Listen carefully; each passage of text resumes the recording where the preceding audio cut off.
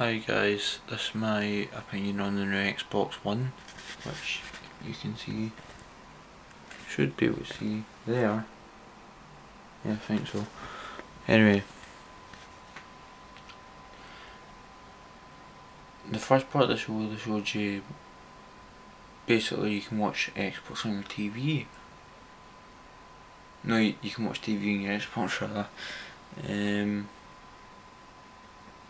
Yeah, so that's where showing you ESPN in America.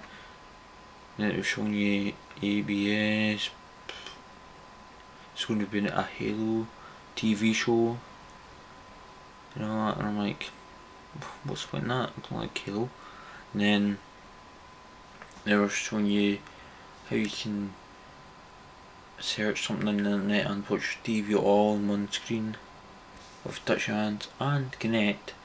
It's going to be powered on at all times when you're using your Xbox. So if you're someone who, like me, who won't even use Kinect, it's basically useless. So you're basically going to be paying maybe £100 more for your Xbox for Kinect. And then they were showing you about,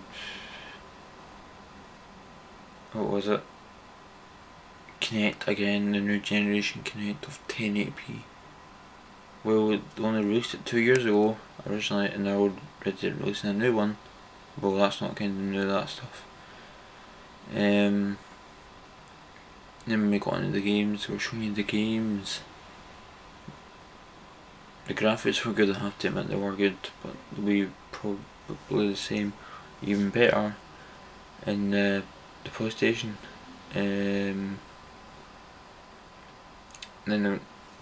Then they went on to COD. That was a big surprise. Like, what's the point in this? I was going to buy it, and all that was fine. And all that was fine. Then after the show, they say, oh that's the TV rubbish, and that's what I call it, is locked to America now. So basically, they didn't even announce anything about Sky or anything. So basically, you got 70% of a show that's useless to the rest of the world except America. So that's pretty annoying. But hey, that's Microsoft for you, isn't it? So where I stand now until E3, that I think I'll be getting the PS4. It looks better. Well, I've not seen it, but I think it will be better. And 8 gig of RAM. I've got 8 gig of RAM in this.